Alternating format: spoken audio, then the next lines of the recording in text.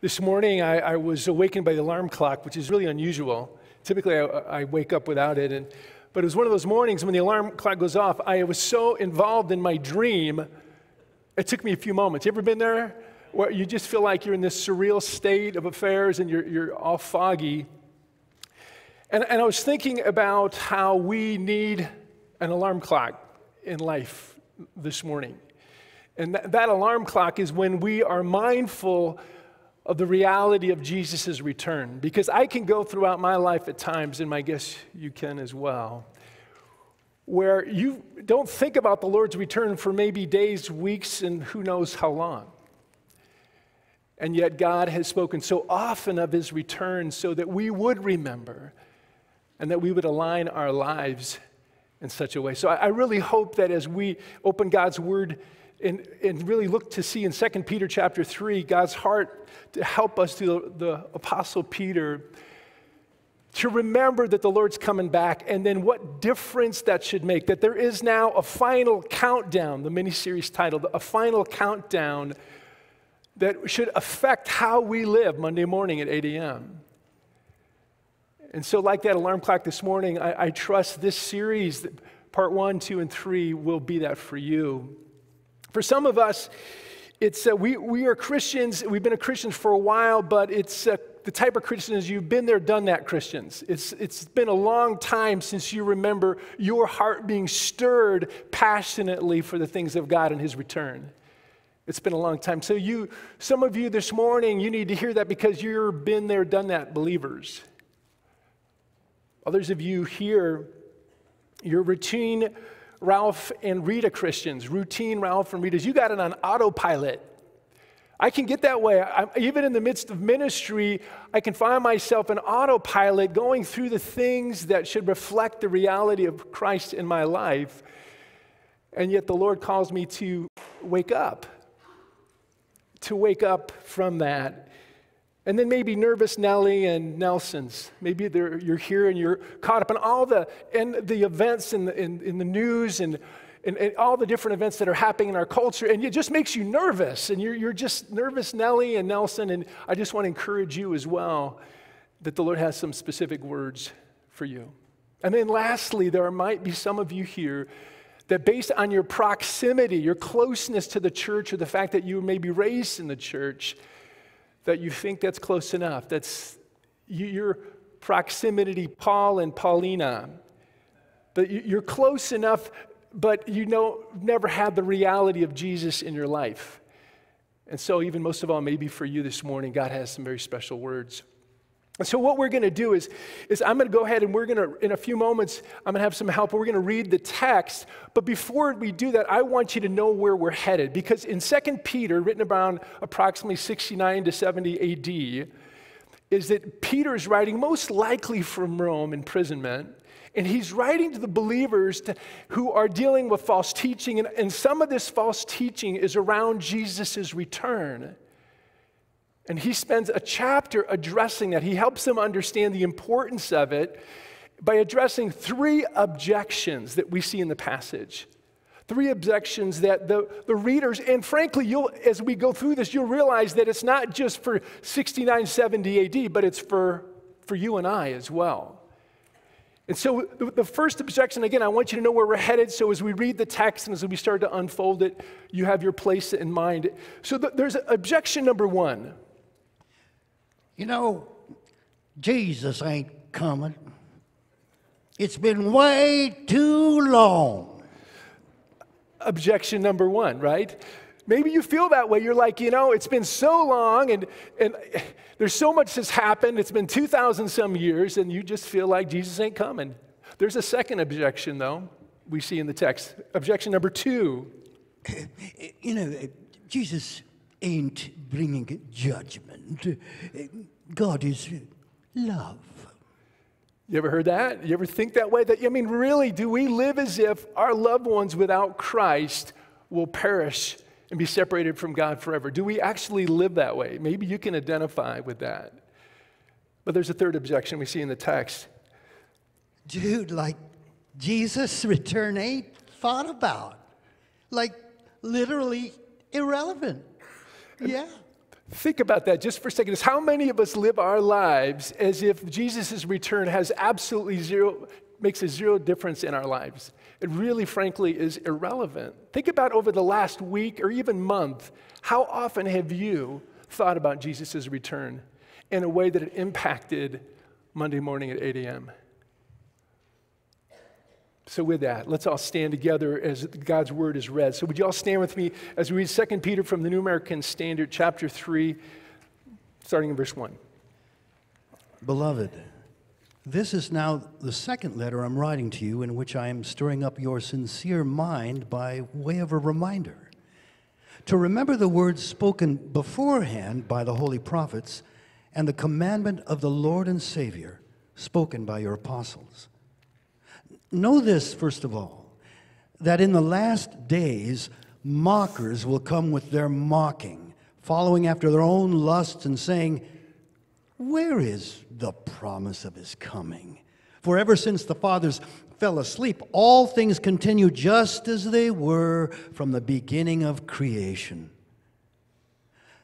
For when they maintain this, it escapes their notice that by the word of God, the heavens existed long ago, and the earth was formed out of water and by water, through which the world at that time was destroyed by being flooded with water.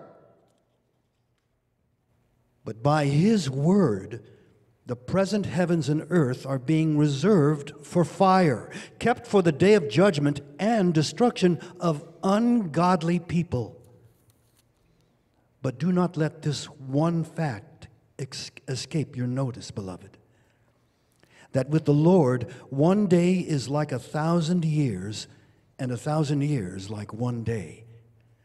The Lord is not slow about his promise, as some count slowness, but is patient toward you, not willing for any to perish, but for all to come to repentance.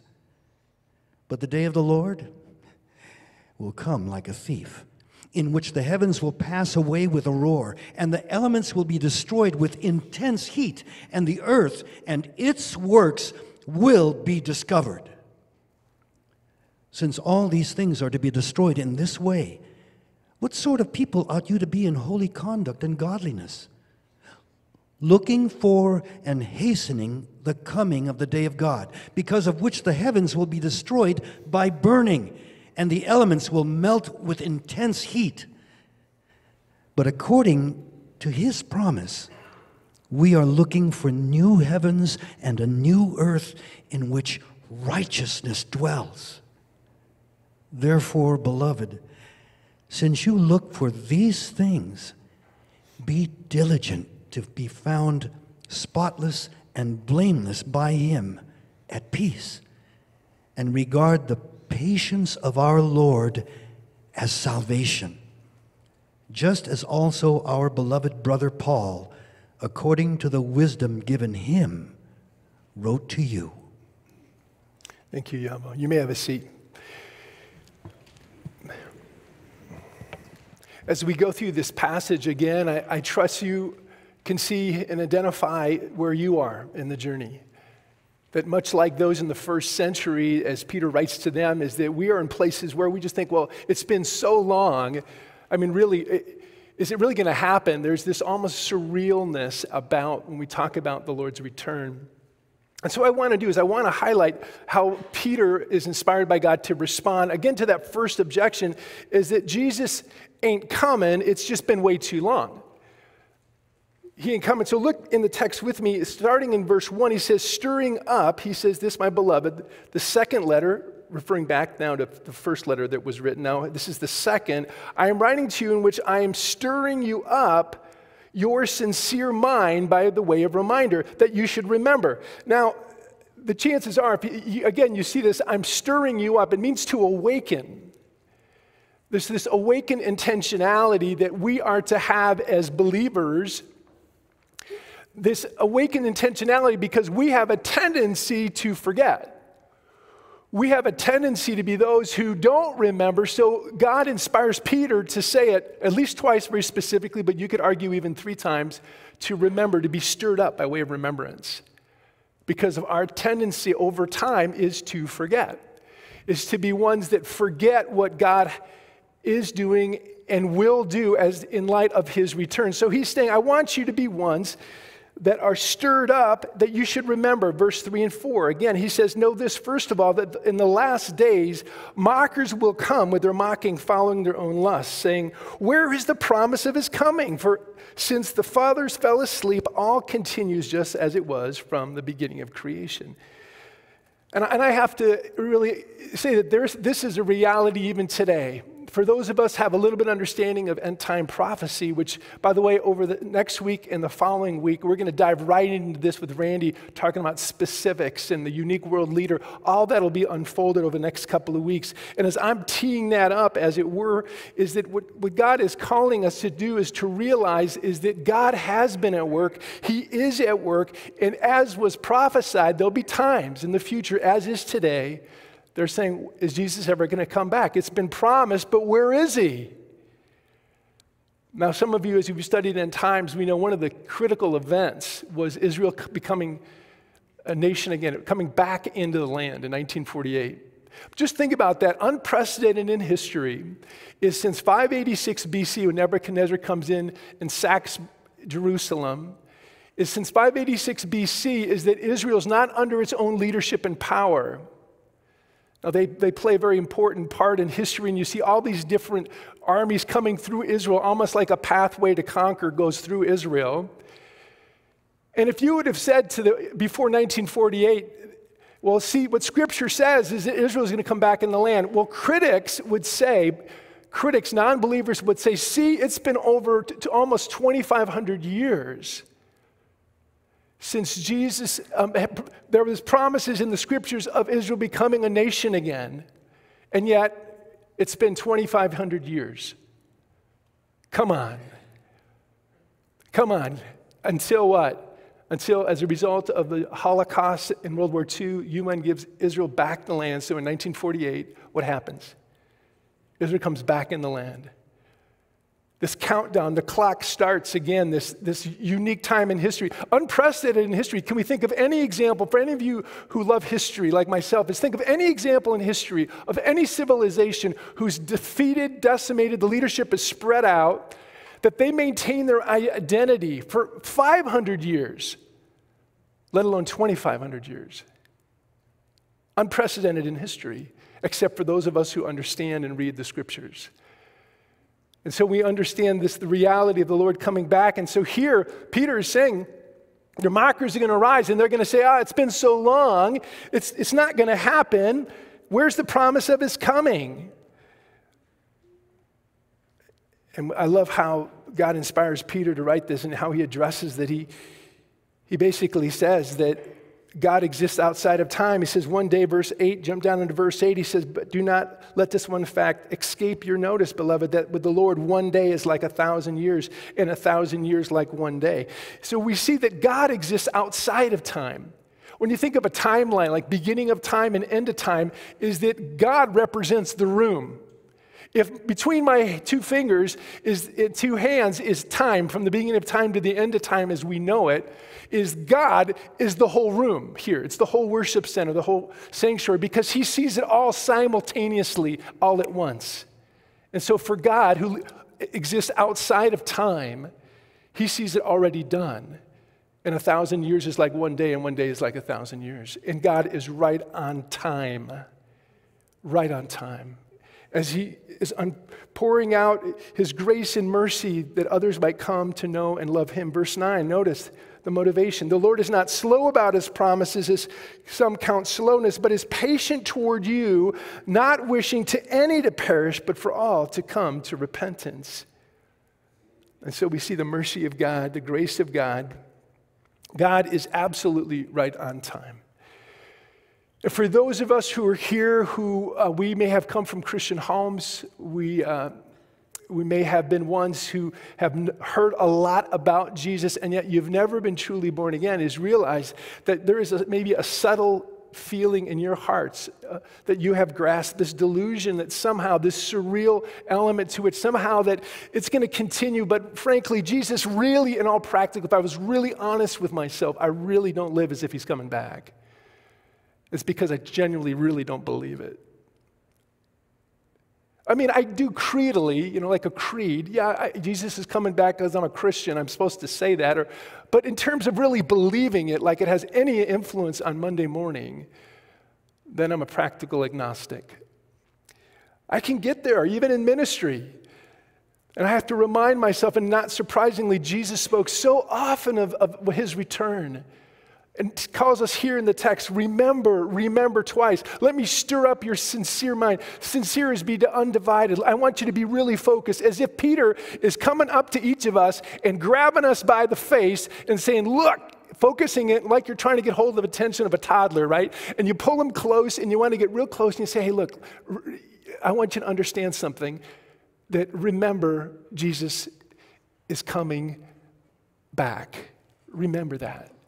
He's calling us to be ones, much like in the first century, to be reminded that it's not going to be a matter of, hey, he ain't coming, it's so long. But no, instead, Jesus is right on time. The countdown has begun. And as Randy will unpack for us over the next couple of weeks, we'll see just how significant that is. And the events that are happening, that I trust that much like these first century believers, we will be stirred up. We will be ones that literally to be stirred up is to be awakened. We'll be awakened from our sleep, as it were, as believers. The second objection is that Jesus ain't bringing judgment. He's a God of love. We might say, yeah, I guess at some level, I believe Jesus is coming back. But really to judge? I mean, let's think about that. I mean, really to judge those without him? Because notice, again, how God inspires the apostle to respond. Verse 5, but when you maintain this, it escapes your notice that by the word of God, the heavens existed long and the earth was formed out of water and by water. But notice what he inserts right here. It's this aspect of judgment, verse 6, through which the world at that time was destroyed, being flooded with water. But by his word and present heavens and earth are being reserved for fire, kept for the day of judgment and destruction of ungodly men. So Jesus is coming back, and there's going to be a time of horrific, terrifying, unmitigated judgment upon those who have never bent the knee to Jesus. And as those of us who know Christ, that this culture be reminded of it, that this is the state of affairs, that we live in a place where judgment's coming. For those of us who live in the coast, let's just imagine that we're all in Malibu for a moment. Can we do that? Can we do that just for a moment? We're all in Malibu. We're a mile from the shore, and all of a sudden, the tidal tsunami alert goes off. Now, I used to live on the coast in North Carolina, and they would have these tidal wave alerts, and the sirens would go off periodically once a month. But let's imagine that it's gone off, and then we look, and all of a sudden we see the sea racing out. All the water's going out, and we look in the horizon, and there is a mile-high tsunami coming. You can't run. It's too late. Unless you got a helicopter, you're toast, right? But the alarm has gone off, and he's saying that this is the kind of feeling. We know judgment's coming. We know it's coming. And yet, how does that compel me as a believer to live by the grace of God? How does it compel me in my mornings and how I interact with those around me and those who are far from God? For my loved ones who have yet to bend their knee to Jesus. And then for us who have known his mercy, how does that affect us as a missional community at the bridge of God's people? Committed to love one another on mission as we seek to take the good news of Christ to a world that desperately needs him, which is currently under the alarm of the horrific tsunami that's headed this way in Jesus' return, right? Which will no longer be destroyed by water, but this time fire. And so the call to us is to wake up, is to be stirred up, to remember. And because many, this will catch them flat-footed. Again, the motivation, not wishing to any to perish, verse 9, because in verse 10 it says, but in the day of the Lord, his day of return, where he'll rescue his people, but then bring judgment on the planet, will come like a thief, in which the heavens will pass away with a roar and the elements will be destroyed with intense heat, and the earth and its works will be burned up. So we know that Jesus speaks of his return and will be associated like a thief in the night. You're not prepared when the thief comes in through your window. It's something you're not prepared for, and it's shocking, and it's a surprise. And that's the imagery, is that he's saying for most people, Jesus' return will be a shock and a surprise that they're unprepared for. But not God's people.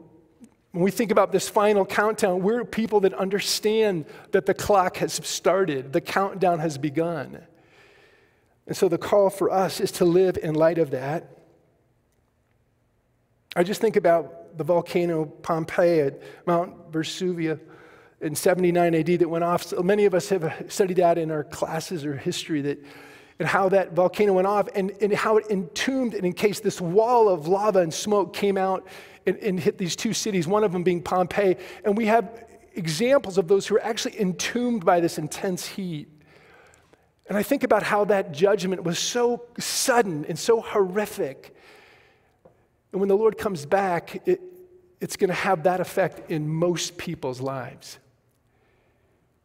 It'll become an absolute horror that'll undo most people. It's too late by then. It's too late. The call to then is, as it is for us today, is to call people to repent. The Lord is not slow about his promises, but patient, not wishing for any to perish, but all to come to repentance. That third objection is that Jesus' return ain't thought about. It's irrelevant. By the way, I do have some understanding of grammar. I wanted to make a point, is that even as I distort the grammar here, the point is this, is that people are not thinking. They're not really thinking about these things. And so as a result, even as to distort the grammar, is that it ain't thought about. It's irrelevant. But we live kind of that way, regardless if we have advanced degrees after our last names. But the issue is that often we live almost in a stupor, almost as if we're nullifying the reality of all that we should know about as believers. The challenge for me often in my life is, hey, Tom, live as if the Lord is coming back. Live in light of his return. And then the question I ask myself is, how do I wish I had lived 300 years from now? This week, this moment.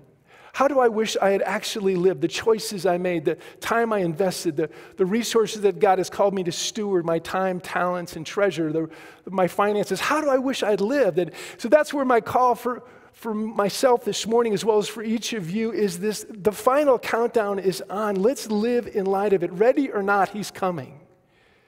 The day will come when we will look back at this moment in response to this: how did I wish I had so lived?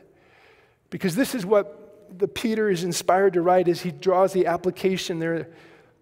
Starting in verse 11, he says, since all these things are to be destroyed in this way, what sort of people ought you to be in holy conduct and godliness, looking for and hastening the coming of the day of the Lord, because of which the heavens will be destroyed by burning and the elements will melt with intense heat. But according to his promise, we are looking for new heavens and a new earth in which righteousness dwells. Therefore, beloved, since you look for these things, be diligent to be found by him in peace, spotless and blameless. Again, there's some phrases and words that are repeated for emphasis you see in the passage. It's a response. This is of absolute relevance for God's people. Absolute relevance. And therefore, he's saying, in light of this, we should live differently. In light of the Lord's return, again, notice in the passage, he says, what kind of people ought we to be in holy conduct and godliness looking for? So there's this holy conduct, there's this impact on how I live that impacts my character, and then also this expectancy, this gaze, this future gaze that reverses back to today to say, okay, then how should I so live?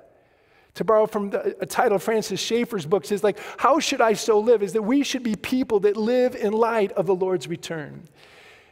And so would you join me in this journey as ones who, over the next few weeks, will prayerfully give consideration, and as Randy opens the Word next week, Lord, what does this really mean for me today where I am? What difference should this make on how I live? And in the reality of all of us fall short. That's the understanding the grace of God, that all of us are at best desperados. Isn't that true? I mean, the reality is that all of us need the grace of God applied to our lives, not simply at salvation, but every single day. That He bore my sins, He canceled my debt, and I stand before a holy God completely accepted in the beloved because of Christ. And because of His Spirit inside of me, I am empowered now to live in light of His return. As some of those crazy Christians, right?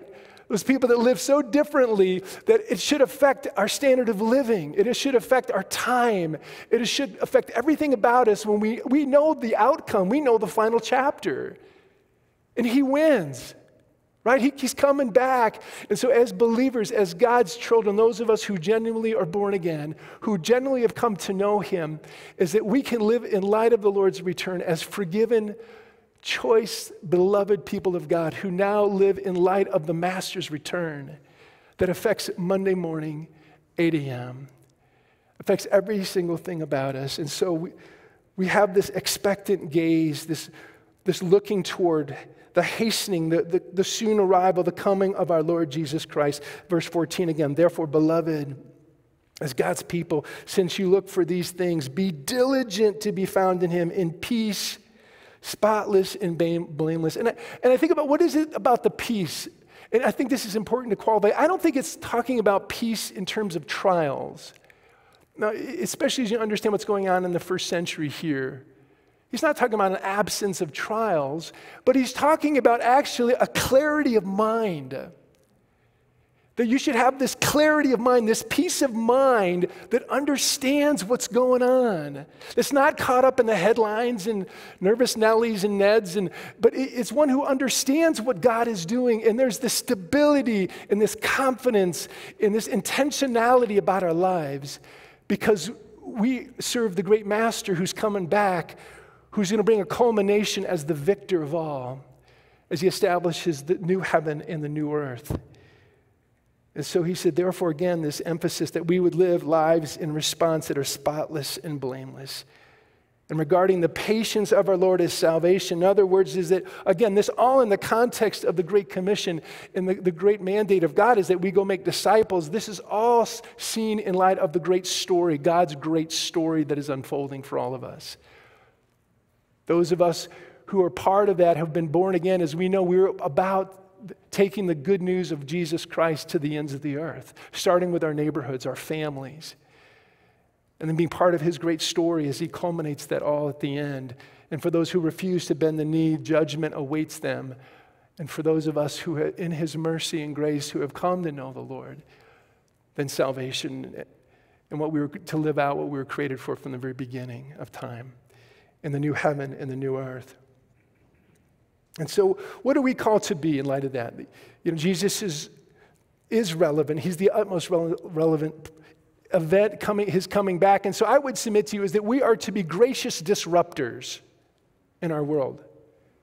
Disruptors in that we have to enter into our world knowing that it can't be the status quo. It just can't be the same way all the time. We have to think about that in our families, for our loved ones.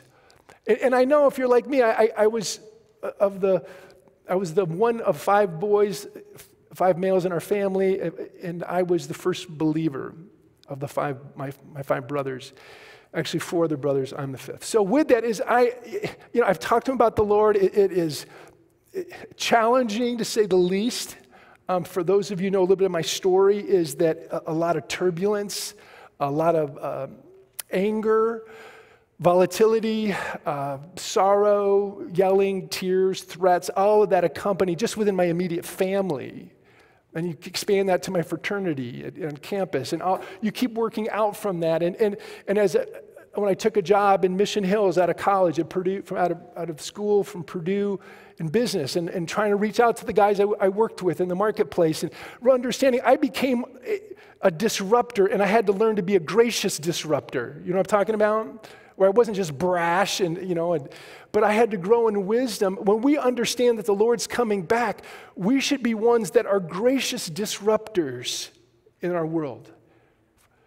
If not, then we're waving as loved ones and people around us that God has sovereignly placed in our world. We're just kind of waving them as they go down to the river of destruction. And so God calls us to be these kind of people that are humble. See, it's not enough to be theologically sound and orthodoxly asleep. It's not enough. That doesn't mean anything. We have to be people that are compelled by our orthodoxy, by our theology, to a passionate pursuit of those around us. If not, it's just creedal knowledge. You really don't believe what we say we believe. And so we need to be people, though, as I think about that and I go into my world and my family, most of which my brothers still don't know Christ, as I interact with them, I have to be mindful, oh yeah, that's right, the Lord's coming back. I know we've talked about this over the last 38 years, but it's still on the table. One has come to Christ by God's mercy. There's still a couple of others who still have yet to bend their knee. And so where does God have you? What difference should this make in our lives? And let me submit to you again, it should have this awakened intentionality about it. Because I don't think I'm the only one here that deals with this kind of sometimes the surreal existence that lives my life as if I really don't believe Jesus is coming back. But if I think about it and I meditate on it, I go, oh yeah, he's coming back. And then what it should lead within me, this awakened intentionality, this purposefulness about my life. People should see a difference in that. I was recently having the opportunity to talk to a friend of mine about this, and I thought, it would be great to kind of pull him in this discussion with me. So I'm going to invite Dean Liddell up. Would you guys welcome our brother Dean from our body? Come on up, Dean.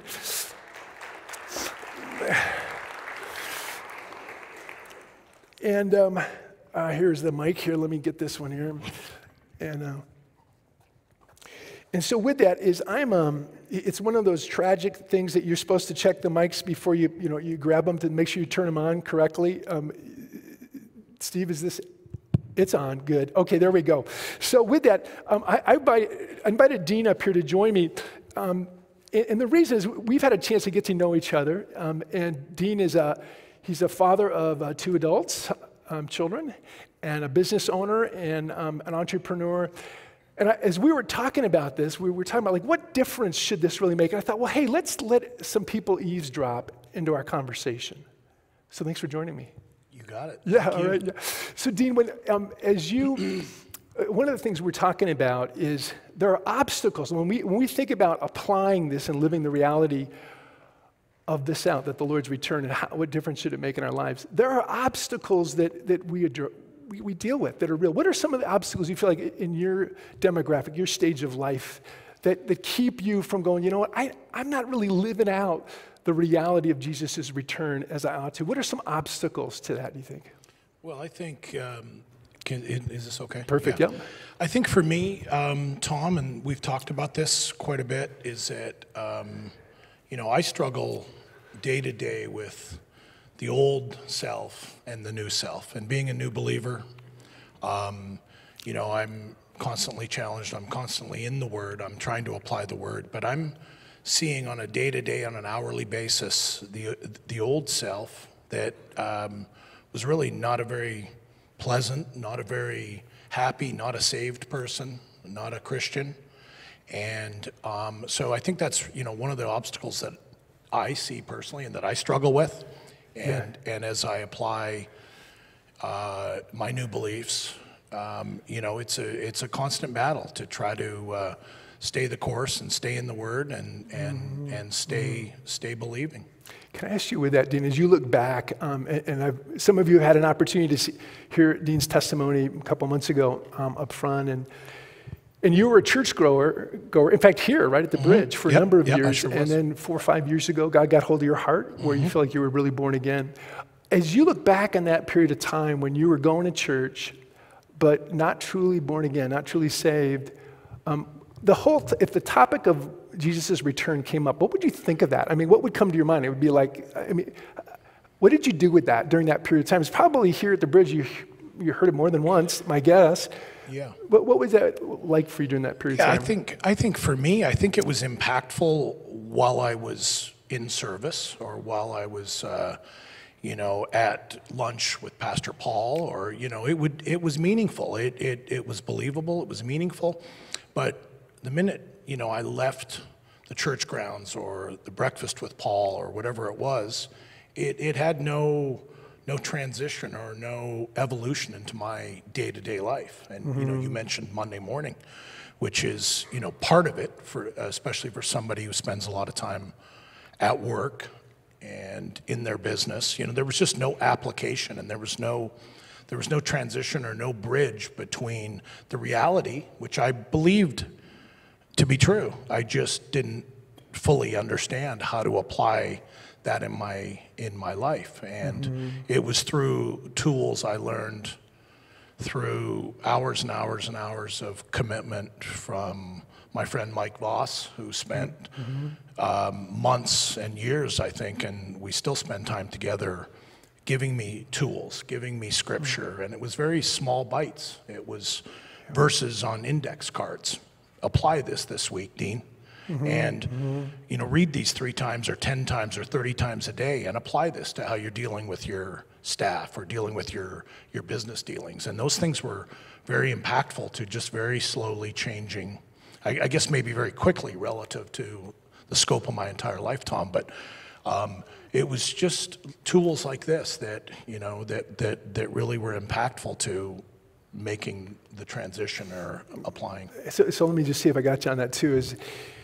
As here you are on your journey, you come to faith in Christ, and even during that period of time, and maybe even now, if I understand your story correctly, it's even actually before that, there are other individuals in your life that invested time into you around the scriptures that was fertile soil, as it were, that was over time began to take root in your life so that you began to, in a sense, be awakened, right?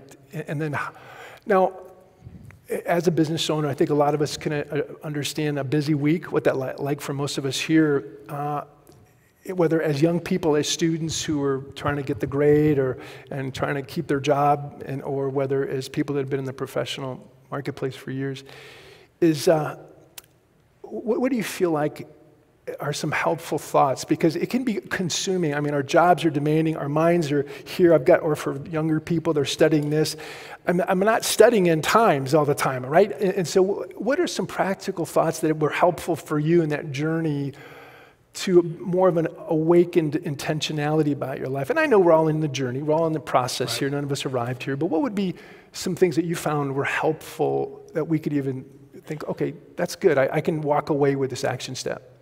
Yeah, I think a lot of it, just to kind of back up a little bit, Tom, is that, for me there's 2 types of practicality. There's the practicality of my old self, which was very financially driven, very resource driven. And then there was my changed heart. And frankly, there was moments where I think in my initial conversations with Mike Voss, in fact, our initial meeting together, he said to me, okay, why are you here? I didn't know. And he said, well, I think we're going to work on changing your heart. And I was, well, my heart's fine.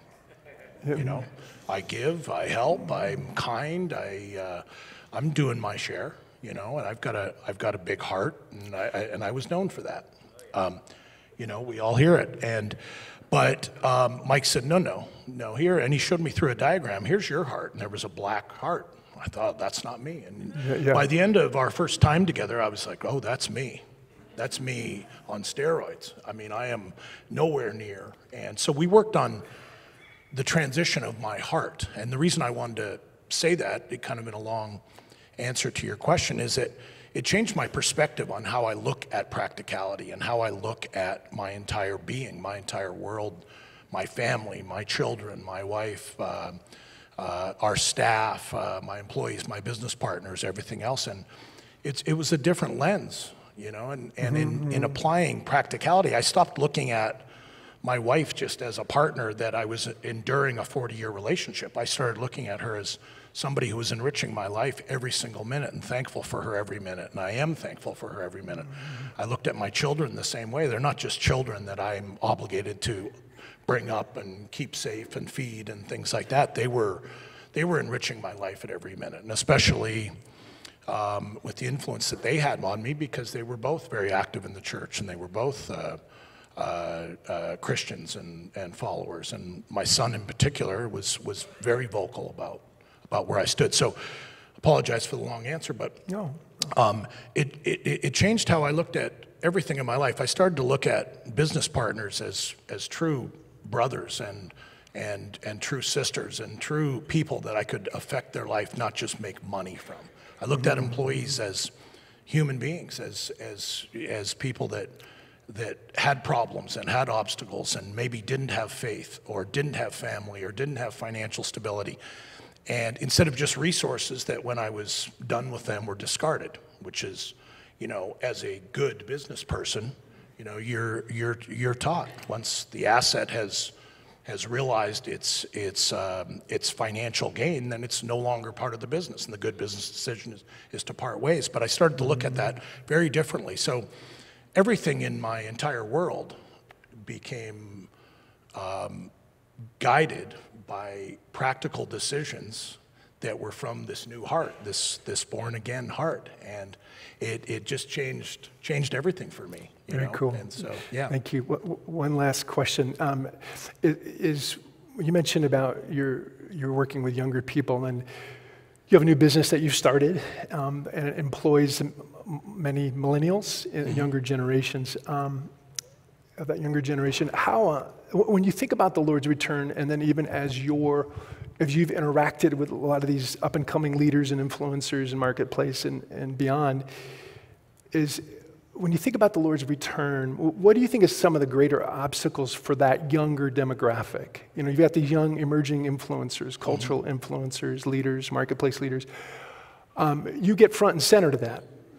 And from what I understand. And so any thoughts on how that, first of all, what would be maybe some specific obstacles for that age group, 35 under age group? And then also, secondarily, is what are some ways as older believers that love Christ, how we can be an influence, a positive influence in helping that younger group? Because even as we look ahead as a church, we're going to be going through a younging. I've made up the word. And that's going to be part of it as we see younger men and women come into the body and the importance of that. And so with that, would you comment in light of your unique perspective in the marketplace? Yeah, again, my personal perspective and experience has been that this younger generation there's two main areas that they're lacking. One is a positive influence at home, the family. And I know for a fact that I considered myself a great family provider. Yeah. I was not a Christian family leader. We were a Christian household, I mentioned during my testimony some months ago. But I was a horrible family leader, terrible family leader. And though I prided myself, I provided everything that, according to the book, tells you, I don't mean our book, I mean society's book, that, it's a great leader. He provides everything. He buys his kids cars, he does everything else. And I believe that as I talk to a lot of younger kids, I don't believe they've got any family influence at all, and certainly not a godly influence at home. There's no spiritual guidance, there's no spiritual leadership. And so that's something that I see a lot of problems with the youth that we deal with. They're just lacking that influence at home. And they come from, they wouldn't be coming from what's considered a battered or a beaten home or anything like that, but they're just coming from homes where there's absolutely no spiritual leadership whatsoever. Secondly, I think in society, including their business leaders, they're being led by a very misguided standard, which is driven by materialistic and influencer followers and all this other stuff. And as business leaders, I've taken the responsibility to provide a different influence. And I wouldn't say that you walk into our businesses and we're continually talking about Scripture, I'm talking about God, but we provide a very different form of leadership, and that is my responsibility. My loving wife reminds me of that all the time. When I get knocked off course a little bit, she's like, these are, I'll come home to her and say I spent a couple hours sitting with somebody and I'm frustrated because I got other things to do or it extended my work day. And Patty will say to me all the time, she'll say, that's your privilege. And I'll be reminded really quickly, that is my privilege. So to provide leadership out, in the, whether it's the work environment or out there in society and these young kids are lacking it. What they think is important is really off track. And, to kind of what you're talking about today with what we're all facing sometime soon, being saved is, I look at these young kids and I think, you've got to get saved. This is, you are off track. Everything about you, from home to work to what's important to you, is completely off track. And, I'll say this, though, that the good news for these kids is that they're 25, 26, 23, 28 years old. I was 50 years old and was more lost than they are. What was important to me was completely misguided. And I was saved at 53 or 54 years old. I mean, and if there's hope for somebody like me, there's hope for these young kids. They just need more leaders and more Christian leaders. And, those are hard to find, as I'm realizing. Well, I happen to know where there's a bunch of them. I happen to know exactly where they are this morning, too, interesting enough. Yeah. Dean, thank you. Thank you, brother. Thank you so much for that. Can we thank Dean for his time? Thank you, brother.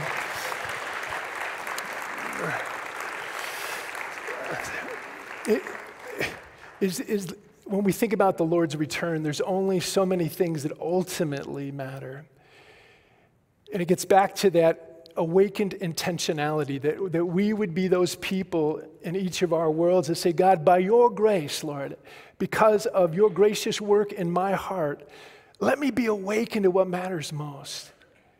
And Lord, maybe it just starts with a simple prayer to say, Lord, I don't even know where this begins in my world, but Lord, you do. So Lord, even as Randy continues to open the word and things get very specific in next couple of weeks, is that, Lord, let me grab hold of that and let that compel me to understand what's the action step for me. What is the next step in my world? What is the one action step I can take today to be awakened to an intentional, purposeful life that lives out of the Lord's return? And I'm going to ask us to do this. We're going to be singing the last song in a moment, but now it's going to be your turn. I'm just going to ask you to take 2 minutes. I'm going to ask you to just take 2 minutes and start with just asking the Lord in just quietness of your own heart. Say, Lord, what is one action step you want me to take today? In light of the Lord's return, that is, it's happening, it's on its way, it's certain. Lord, what is one action step that you would have me take today? And I want you to just think about that for a minute. And then I'm going to ask you to turn to someone near you, maybe someone that you're sitting next to. And I want you to share whatever that is before we have an opportunity to close in prayer and sing. So would you do that? I want to invite you, just take a moment. I know I might be beyond my pay grade here, but I'm going to ask you to just take a moment first for about 30 or 40 seconds. Like, where does this impact my life? I know it might be a little bit unusual for a Sunday morning, but I want to encourage you to do this as doers of the word, not merely hearers. And I want to ask you to turn to the person next to you or someone near you and say, this is the one thing I think God has put on my heart, and I'm a transition in prayer. So go ahead and let's take a moment and do that.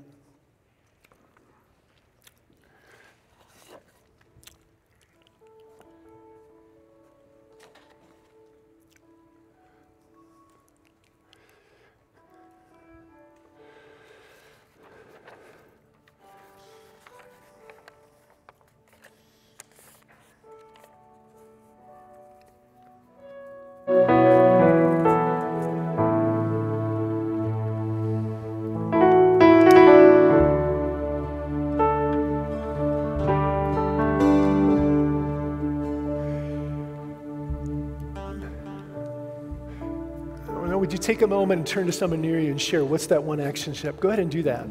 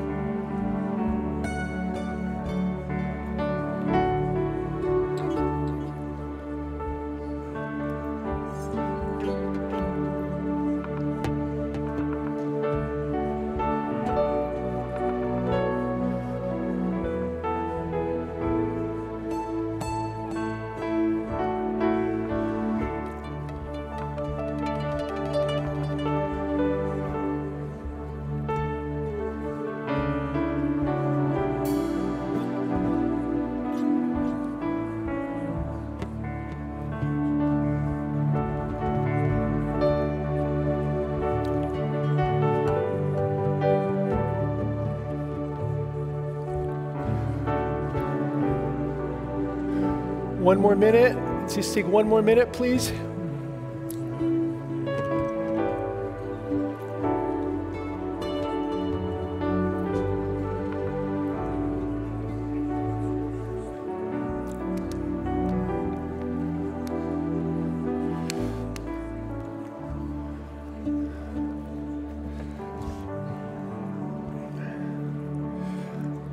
All right, let me draw your attention back as we go into our last song, concluding song, as we respond in worship to the message. There are some of you here that maybe by God's grace and mercy, you realize for the first time, you're in the outside looking in and you have yet to be born again. You know, let today be the day of salvation, Scripture says. Believe on the Lord Jesus Christ and you shall be saved. For others of you, there are certain things that God has put on your heart that are pressing. And I'm just going to ask, just for a moment, if all of the life group leaders and staff and their spouses would stand.